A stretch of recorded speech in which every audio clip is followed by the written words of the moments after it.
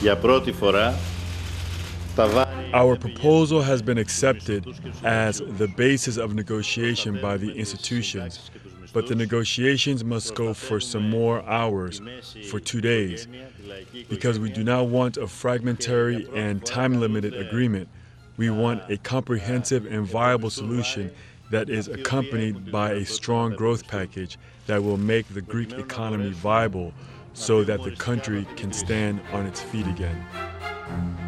There have been some relatively significant concessions, particularly on things like sales tax, which, were supposed red lines that have been crossed. Now, obviously, negotiations are negotiations, so it remains to be seen what the final detail is. But I think there is a reasonable chance that we do see some sort of shift in the political landscape in Greece, because particularly to the very left and their minor coalition partner don't particularly seem willing to agree to these proposals at this stage.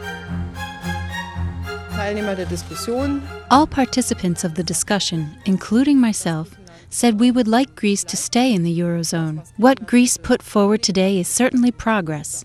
But within our discussion, we also noticed that there is a lot of work that needs to be done, and we are running out of time, and therefore we have to concentrate on this work.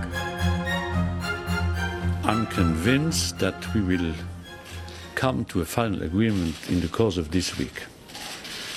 For the simple reason that we have to find an agreement this week. We cannot play, as they are saying on football fields, we cannot play prolongations. If the Greece situation is at least resolved, and I think we have to be a bit sanguine about what we mean when we say resolved. Yeah.